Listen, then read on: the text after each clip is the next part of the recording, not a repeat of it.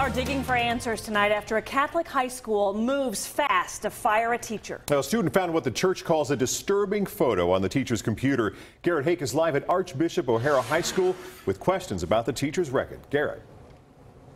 Mark, for 28 years, Brother Richard Geimer worked and lived here at Archbishop O'Hara High School. But just 3 days after a tip to school officials tonight, he's out of a job and looking for answers.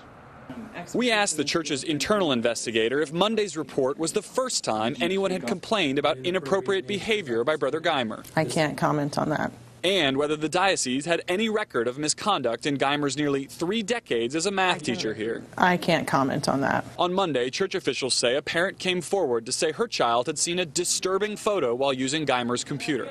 The church moved quickly, suspending Geimer and calling the police, who seized his computer the next day. We think it's really important to take swift, decisive action when it involves the safety of children. And we also think it's very important to be open and transparent in that action. And take swift action they did, informing parents in a letter on Wednesday they had found cause to permanently terminate Geimer immediately, even scrubbing his bio, including this photo from the school's website. Hard-learned lessons for a diocese battered by past scandals. The diocese says Geimer's order the Christian Brothers would be the keeper of any past criminal or other complaints against him. They did not return our calls tonight. Reporting live, Garrett Hake, 41 Action News.